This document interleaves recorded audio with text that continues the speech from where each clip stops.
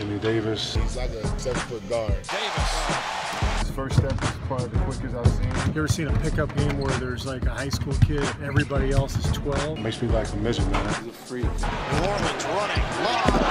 I mean, 50 for him is, all right, good game, but move to the next one. What's up, guys? Mike here, and today we are talking about the man who has absolutely dominated the NBA so far, Anthony Davis. And yes, this video is why Anthony Davis is not human. Now, I know I'm going to get some comments down below saying, oh, Anthony Davis is human. Mike, he might have a unibrow. He might have grown 8 inches when he was a junior in high school. He might have rocked rec specs that made him not look like a human, but he's not actually an alien. And to that I say, when a commentator says a player is on fire, are they actually on fire? Yes? Well, that's awkward. All right, and before we get into this video, guys, I just want to say, please stick around until the end. Dollar Shave Club was nice enough to sponsor this video, and they have a pretty sick deal for you guys. And so I hope you wait until the end. I hope you hear what I have to say about Dollar Shave Club, because it's sponsors like them that allow me to put in 100% of my effort in these videos, and they're really important to the success of this channel. So if you want to support, make sure to check it out. Other than that, hope you enjoy the video. Number 5. And then he grew. I never thought I was going to the NBA. Anthony Davis. The story of Anthony Davis begins in the fall of 2009, where AD was just another high school player with a dream. His dream was to play in the NBA, to rise to the level of his heroes, Tracy McGrady and Allen Iverson. But starting his junior year, Davis was a 6'3" guard for Perspectives Charter School, a school that held 200 students and did not own their own basketball gym. As for Anthony Davis, he was just another 16-year-old recruit who was deemed a mid-major player at best. In fact, Anthony would end his junior year of high school with just one Division I scholarship offer, as Cleveland State was the only D1 program to show him real interest. But then, something very strange happened. The first sign that perhaps Anthony Davis was not human, because he grew and grew and grew. By the summer of 2010, AD stood at 6'10", somehow growing 7 inches in just a single basketball season, which made no sense because no one in his family was close to the giant that Anthony Davis had become. But the basketball gods had other plans for AD, and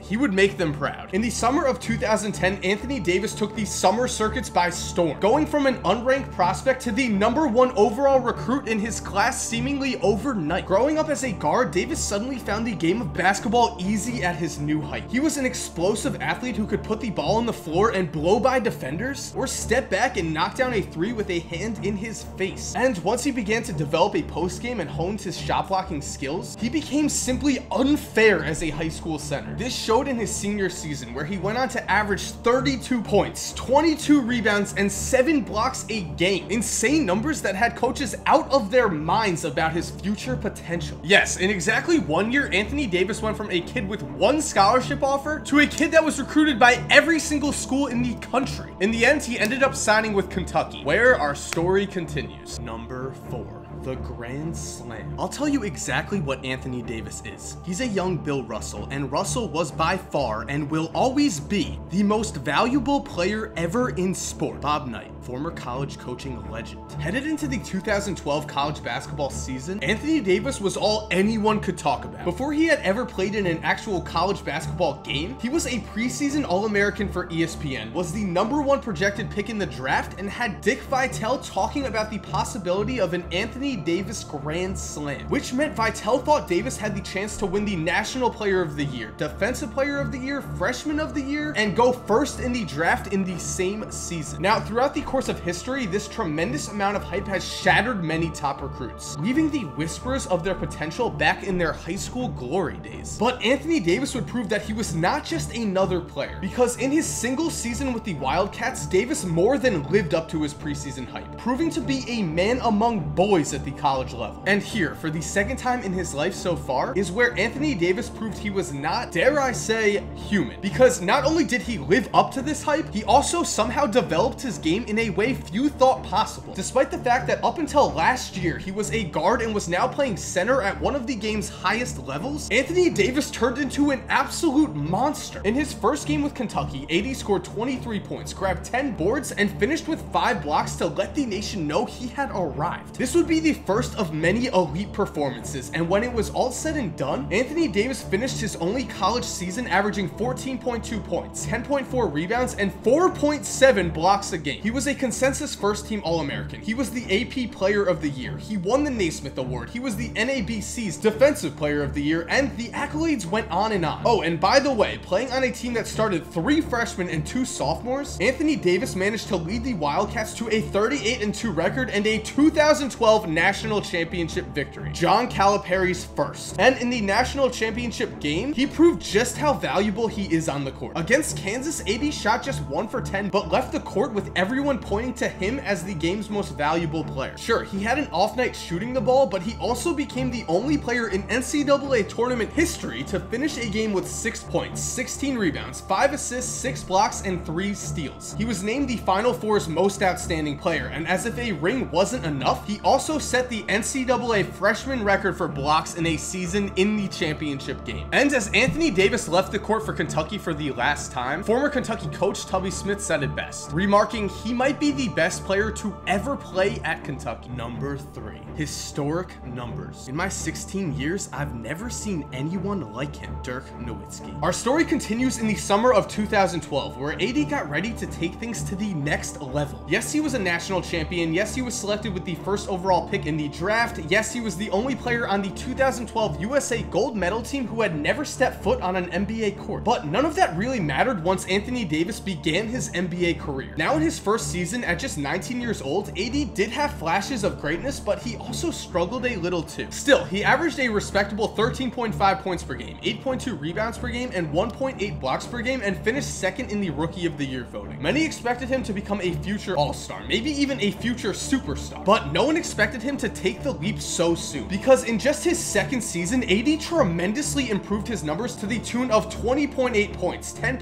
rebounds, 1.3 steals, and 2.8 blocks a night. And according to basketballreference.com, when looking at every player 20 years old or younger in basketball history, Anthony Davis is the only player to ever put up these numbers. In fact, if we lower his numbers by 25%, we still end up with only 2 players to ever put up these numbers, Anthony Davis and Chris Webber. Adding onto this, AD's 26.5 PER at the age of 20 is the highest at that age in NBA history, and only LeBron James put up a PER over 25 at that young of an age. But still, many NBA legends such as Tim Duncan did not even join the NBA until the age of 21 or older, as the one and done trend is still new to the NBA. So let's take a look at AD's next 2 seasons, where between the ages of 21 and 22, he averaged 24.3 points, 10.3 rebounds, 1.4 steals, and 2.5 blocks a game. And oh, look, again, he is the only player to ever put up these type of numbers at that young of an age. And if we lower these numbers by 25% again, we still end up with only 3 players, Anthony Davis and Hall of Famers Hakeem Olajuwon and Bob McAdoo. On top of this, AD's 30.8 PER at the age of 21 is the highest PER of any player before the age of 23 and ranks 18th in the history of the NBA. And wrapping this all up, let's take a look at AD's per 100 possession numbers between his 2nd and 4th years in the league. Remember, per 100 numbers nullify pace and show just how much a player would produce in 100 possessions of a basketball game. In these 3 seasons, AD put up per 100 numbers of 33.4 points, 14.7 rebounds, 2 steals, and 3.8 blocks. And he is the only player to put up a minimum of these numbers between their 2nd and 4th seasons. And still, if we take away steals completely, the part of AD's game that sets him apart from other historically dominant big men, only Shaquille O'Neal joins AD on this list, which means that in terms of raw numbers, PER, and per 100 possessions, Anthony Davis has put up an absolutely historic career so far. So if you're waiting for me to reference how these numbers make Anthony Davis not human, well, the answer should be pretty obvious. But yet, heading into this season, all we heard is that Cat is the future of the NBA. Well, Anthony Davis has something to say about that, because number 2, I'll be waiting. He's an athletic Pau Gasol. That's the best way I can put it. He can be one of the greatest power forwards who has ever played, Kobe Bryant. Now, we'll get to the new Anthony Davis and Karl Anthony Towns rivalry in a minute, because right now we're talking about trash talk. Now, as a young player in the NBA, you need to expect trash talk from the older vets. They see you as a young kid who hasn't proven himself yet, and they're going to go at you. And how a young player reacts to this trash talk can be the difference between him growing into a future star or shrinking buckling under the pressure. In the case of Anthony Davis, he lives to shut down anyone who attempts to step up to him. Like in the case of Chris Bosh, who jawed with AD in December of last year. AD laughed it off and proceeded to light Bosh up for 29 points, 15 rebounds, 4 assists, 4 steals, and 3 blocks. And we can't forget the time where the entire 2015 Warriors team disrespected the Pelicans in a game in April. As AD put it, they came out and said it was going to be a scrimmage game. We kind of took that personal. And sure, the Warriors would go on to win the 2015 NBA championship, but they weren't going to get the best of AD tonight. Fueled by the obvious disrespect, AD erupted for 29 points, 10 boards, 2 steals, 4 blocks, and sunk 2 free throws with 9 seconds left to ice the game, which is exactly the kind of mindset you want to look for in a future NBA star. You need someone who can take it and give it back with even more force. And to be clear, as AD comes into his own in this league, it seems that he will slowly begin to become the player who will initiate the talk. The signs were there early, as before his rookie season, AD was asked about Kobe in an interview with Dan Patrick. AD said, "A lot of guys can't stop Kobe. If I stop, I want to be one of them guys that say, I shut Kobe down." To which Dan Patrick said, "Be careful what you ask for, Anthony. He listens to the show, and he's got a great memory here." Which prompted this response. I'll be waving. Months later, in his first game against Kobe, AD proceeded to score 18 points and grab 2 steals in just 22 minutes, proving already that he could back up his own trash talk. But to be clear, AD does consider Kobe a mentor, which is perfect. We can only hope that Kobe's legendary trash talking habits rub off on Davis. And indeed, AD has already made headlines after he scored a tough shot over Giannis Antetokounmpo. Running back down the court, AD told Giannis, "You can't guard me, young fella," which proceeded to melt Giannis's brain as he questioned why a man who was barely a year older than him was calling him young fella. But in the end, AD did score 43 points, grab 10 rebounds, dish out 6 assists, and had 2 blocks on Giannis and the Bucks. So his confidence was more than warranted. And we still haven't mentioned Cat, which brings us to number 1, the NBA's next great rivalry. Our goal is not to just help guys get in the league. Our goal would be to say, hey, half the NBA All-Stars started with us, John Calipari. The seeds for the next great NBA rivalry were planted very, very early. In the summer of 2012, Anthony Davis was fresh off a national championship with Kentucky and was playing for Team USA, a Team USA squad that would find themselves with a warm-up game against a Dominican Republic team that would feature a 16-year-old Karl Anthony Towns. Yes, in their first ever meeting, AD chipped in 7 points and 2 blocks for the United States in a 105-62 victory. But Cat, who had just played his freshman season in high school, impressed everyone with 10 solid minutes off the bench, and thus a rivalry was born. Now, the two are friends, but that doesn't mean they don't want to kill each other on the court. The talk would begin early, as Davis remembers a phone call he received from Kentucky assistant coach Kenny Payne, in which AD recalls, "I forgot what he said, but I remember him calling me because Karl was talking some crap while he was still at Kentucky." And as Cat went on to dominate in his only season with Kentucky, Payne recalls that for over 2 months, even during the season, Anthony would call me at least 3 times a week, saying, "I can't wait to play against Karl, I'm going to demolish him," which is absolutely perfect, as Anthony Davis and Karl Anthony Towns are the 2 big men who are currently leading a revolution of the entire NBA. Both are able to do things that centers have never been able to do before. They are able to defend every position on the court, lead fast breaks, find their teammates with absolute dimes, and step back and knock down shots from long range while still providing their teams with post defense, rebounding, and shot blocking. The 2 were born to be rivals, and already people are talking. Just this summer, the annual NBA GM survey set off a firestorm of controversy, as Karl Anthony Towns finished as the top choice for the question, if you were starting a franchise today and could sign any player in the NBA, who would it be? Anthony Davis did not even finish in the top 3, a travesty, as last year he was named the top choice in the same poll by an overwhelming margin. And it appears the reason for this is that Anthony Davis has recently been given the title of an injury-plagued player. Just listen, as just a few days ago, Jeff Van Gundy says, "Who wouldn't you trade for Karl Anthony Towns?" Well, Anthony Davis, I think they would, just because of health. Karl Anthony Towns is that good. Of course, AD proceeded to shut him up almost immediately. Can't deliver, Davis does! Which is fitting, because while AD has never played in more than 68 games in a season, he's also never played in less than 61. It's not like the man is missing whole seasons. If anything, you could point to the fact that he has to